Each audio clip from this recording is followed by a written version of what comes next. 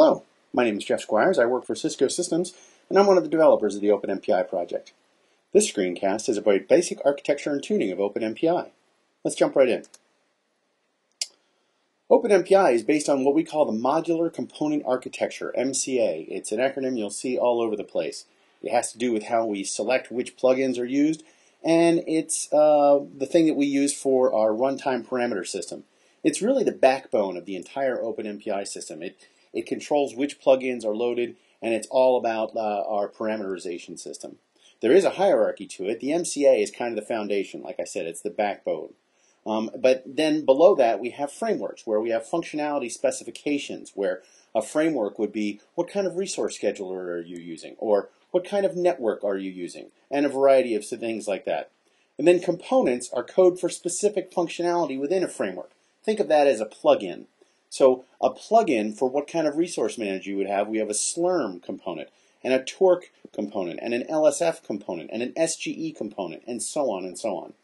A module is kind of an instance of a component, and this makes sense when you might have more than one of a certain thing. So for example, for a framework, for what kind of network that you have, let's say you have 2 Ethernet cards. Well, we would use the TCP component for that, but we'd have 2 instances of it, and therefore 2 modules. Here's a diagram of our architecture in Open MPI. At the top level, obviously, is the user application.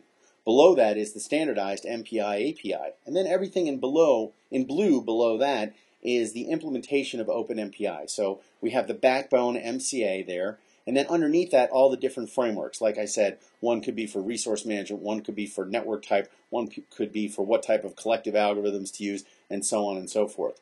And then underneath each framework are all the individual components or plugins. There are 3 main code sections in Open MPI. The first is the Open MPI, the MPI layer itself. So it's the top level MPI API, such as MPI send, MPI receive, and all the supporting logic that goes with that.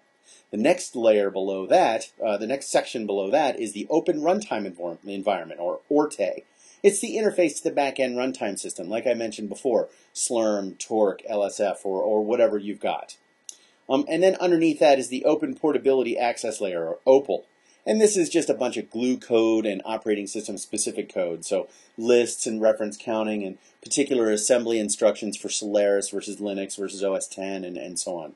Now, one thing important to realize here is that these are dependencies. They are not layers. So Open MPI depends on ORTE, depends on OPAL. But it doesn't necessarily mean that you have to go through all 3 layers, for example, to get to the network. Here's a picture of what it looks like. Makes it look a little more obvious. So you can see how the dependencies are layered on top of each other, but they can also touch the operating system directly if they need to. So for example, Open MPI, the MPI layer can go straight out to the network stack. Now, just to make it make a little more sense, if you throw in the whole diagram that we had before, the MPI API makes up the top bit of the Open MPI layer, and then the user's application is layered on top of that. Let's talk just a little bit about tuning here. Open MPI is all about MCA parameters. I briefly mentioned these at the beginning. MCA parameters are runtime tunable values. We kind of have a rule of thumb in the Open MPI developer community that whenever we want to use a constant, we don't. We make it a runtime tunable parameter because we recognize that some user out there somewhere is likely going to want to change it.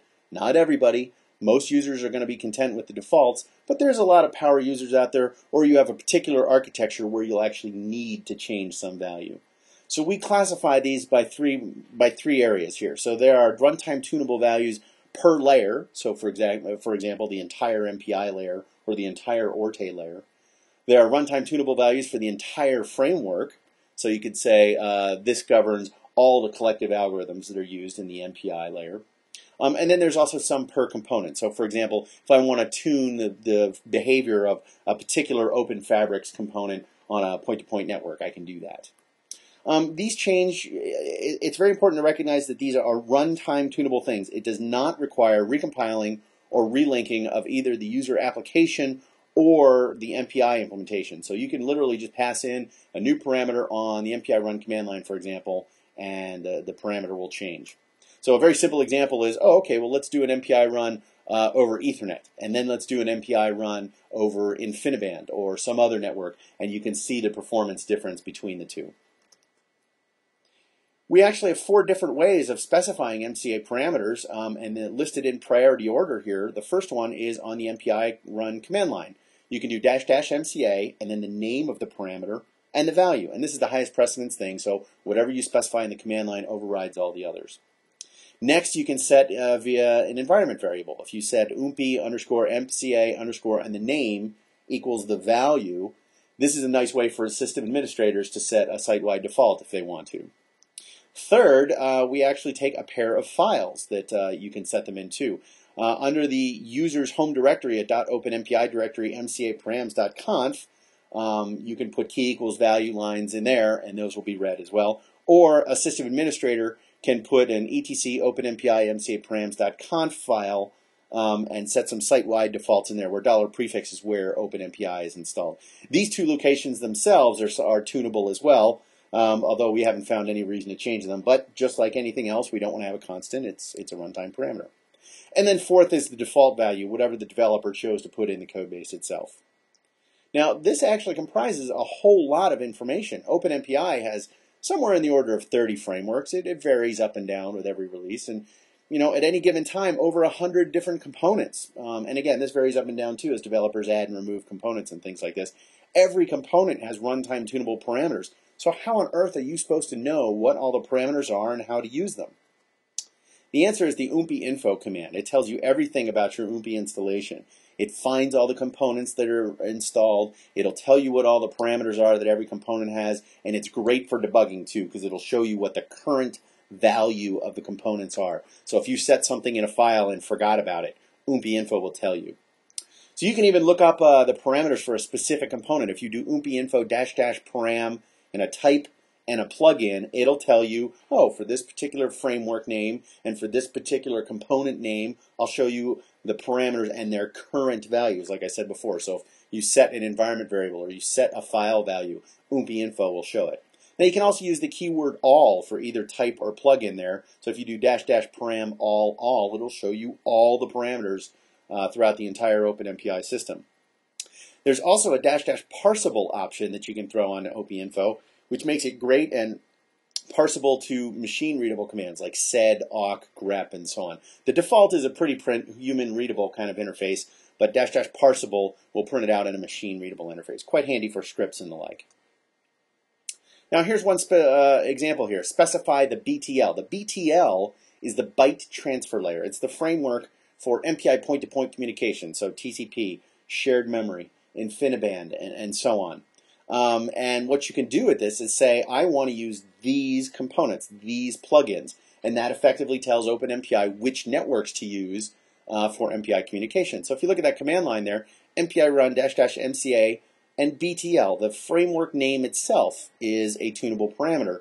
And then the next line, the next token there is the value, TCP, self, and that says to use 2 components, TCP and self, where self is loopback. I'll get to that in a second here. So this is what we call a framework level MCA parameter, and it specifies which components to load at runtime.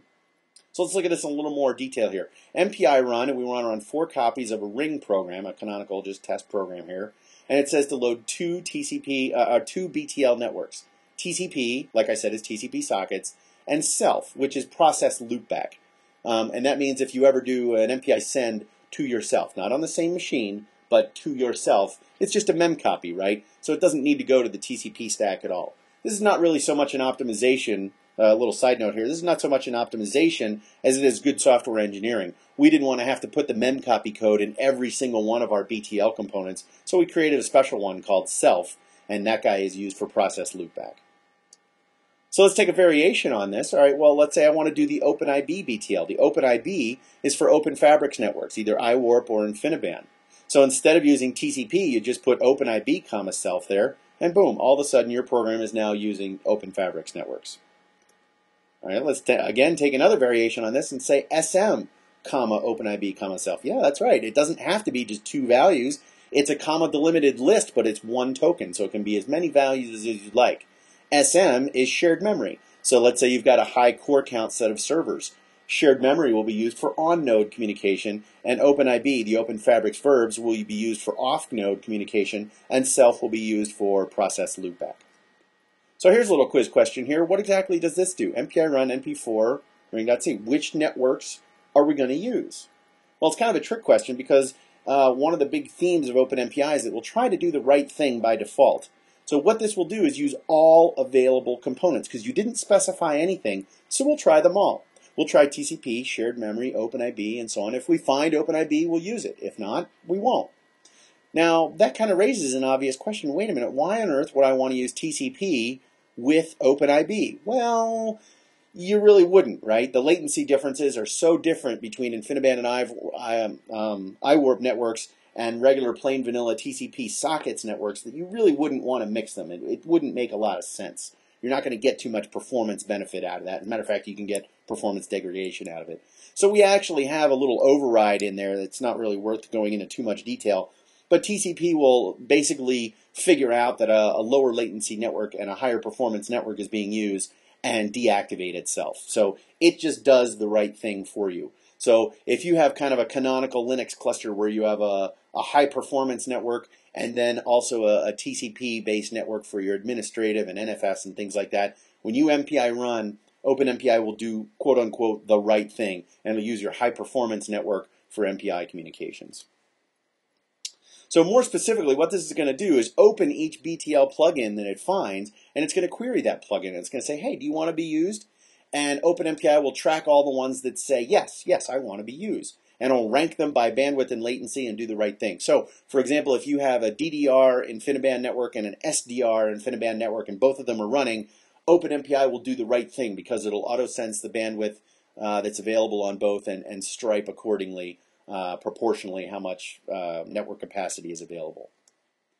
All right, so here's another trick question. What exactly does this do? --MCA BTL caret TCP.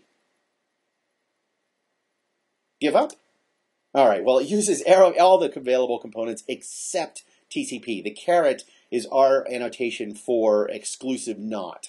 So more specifically, it's going to open every BTL component except TCP, and then it's going to go through the same selection process. Query if they want to be used, keep the ones that say yes, and then rank by bandwidth and latency. Now you might ask yourself, why didn't we use an exclamation point? Because that's kind of the natural denotation for not. Well, if we used an exclamation point, that means you would have had to escape it on the command line, and nobody wants to do /bang just to get a not notation. So we opted to use the caret instead. All right, so just as an example, if you want to look at all the OpenIB BTL parameters, I just wanted to give an example of something that we talked about earlier. You can do --info --param space BTL space OpenIB, and it'll show all the parameters for that plugin. And there's a lot of them. So what you might want to do is actually add that -- parsable on the end there, and throw it into a script. Now note, you see all these things, you're like, gosh, what does all this mean? For almost all of them, we've been pretty good about it. There are little help strings describing what each parameter is, so you're not entirely lost. If you run into situations you don't understand, you want to do some more power tweaking, please don't hesitate to throw questions at us on the users list. We'd be happy to answer them for you. That's all I really had for this screencast. Hope you found this information useful. Thanks.